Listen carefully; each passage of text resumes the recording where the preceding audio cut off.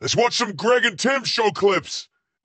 Tim, Yes, Greg. on Friday, it was a roller coaster of emotions. Oh, Friday. TGIF Fridays. Friday, I woke up Oh, basically thinking Yep. that Shohei's going to make his decision when I woke up on Friday. Yep.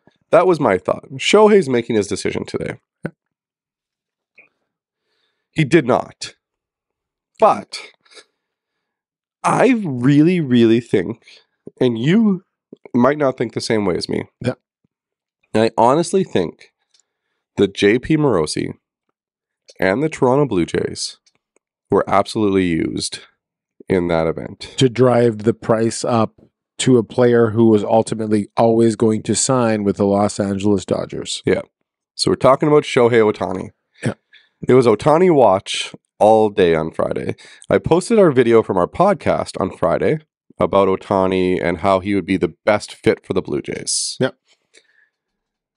Posting that, literally 12 minutes later. No, sorry, I posted that on Saturday after the whole Ohtani Watch happened on Friday and he didn't sign with the Jays. On Saturday, I posted why the Jays should have Ohtani, why he should sign with the Jays. Yep. 12 minutes after I posted that, I had to make a new post. Anger.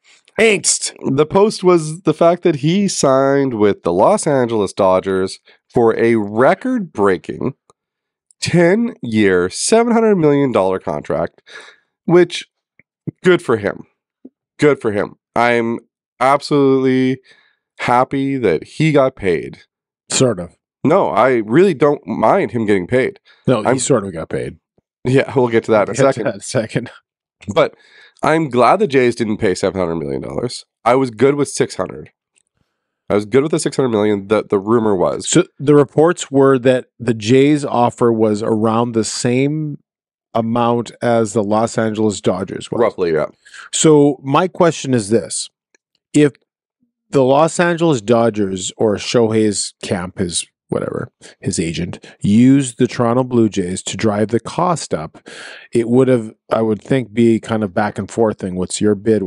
Go and Yeah. bumping up the bid. So my question is, when they hit the magic number that Shohei's like, I want to get $700 million, and the Los Angeles Dodgers gave him that money, Mm-hmm. again, sort of, and we'll get into that.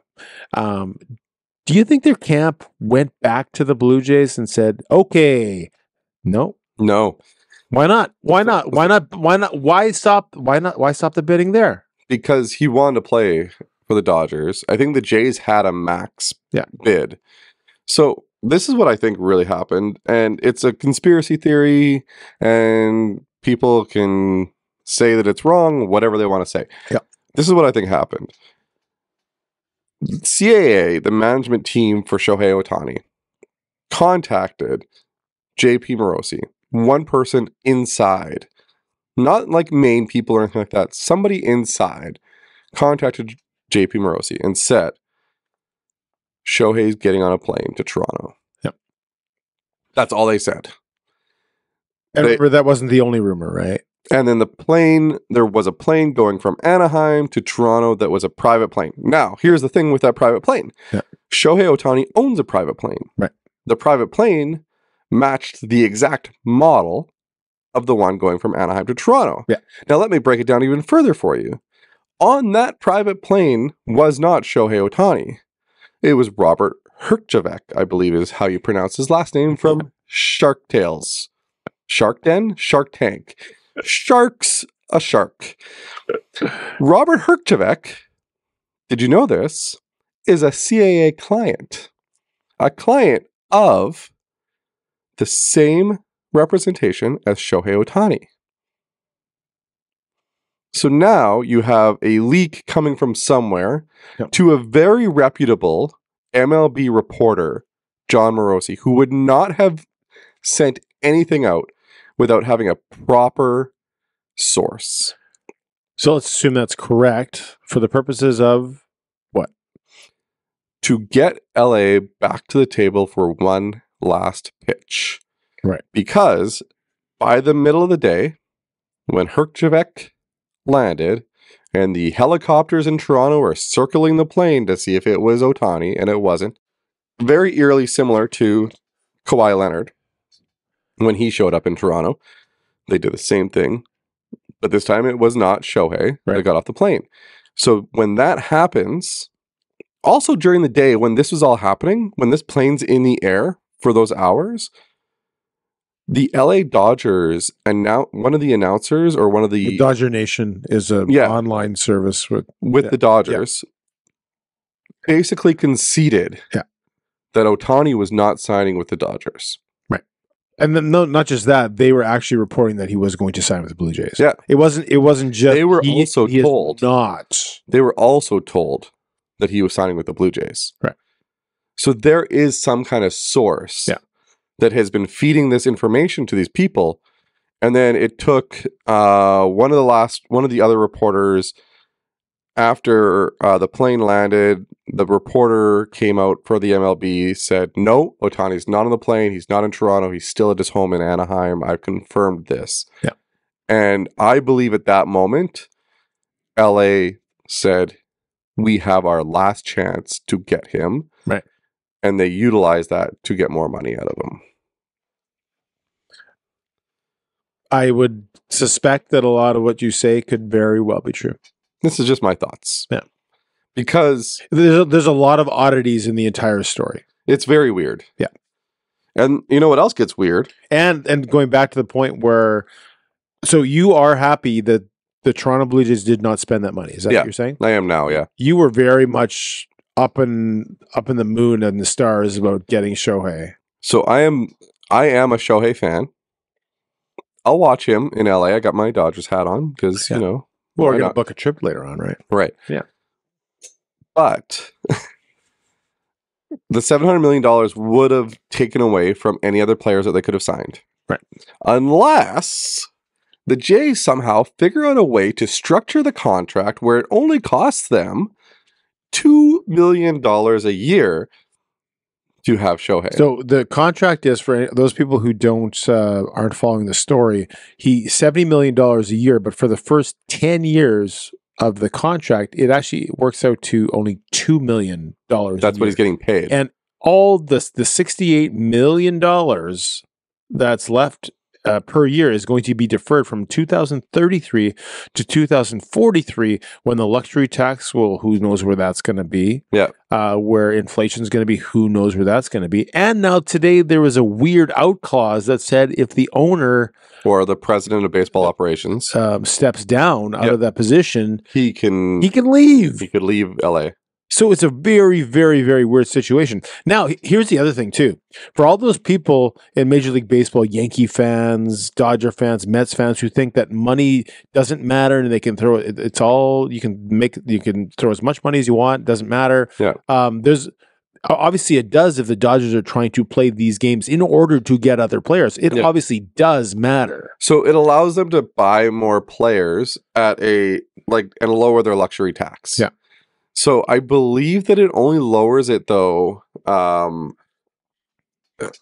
don't know for sure, but I think that it's only like 34 or 43. There's a weird number I heard that it actually it still goes against their payroll. Right. So they're not out the whole 70 million per year, but they are significantly less, where they can sign somebody else for another 25 million and still be at the same amount. Yeah. So the other thing, too, is people are wondering if this contract's even going to be legal after the next CBA.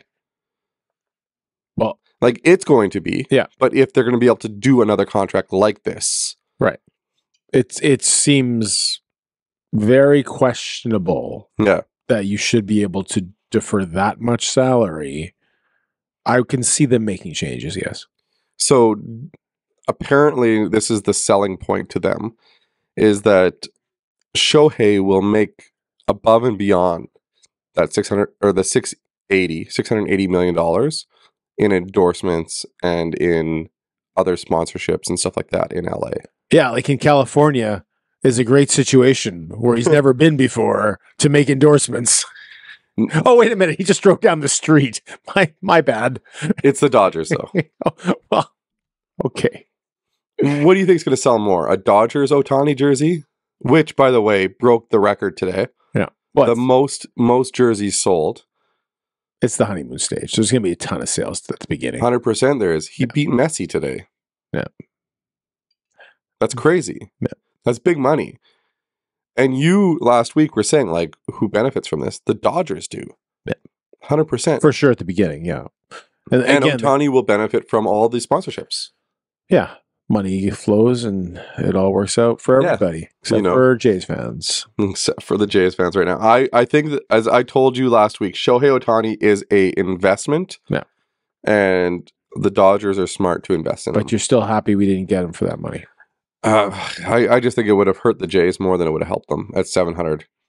Yeah. Last week I was talking 500. That's 200 million. Just got to structure it $1 a year for 700 million years.